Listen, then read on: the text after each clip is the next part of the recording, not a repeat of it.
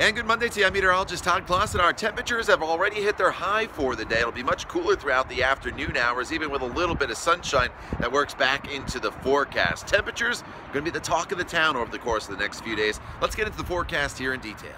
After a few scattered showers very early this morning, it will be dry throughout the afternoon hours, but very chilly with temperatures in the 40s. So the warmest part of the day, again, is this morning.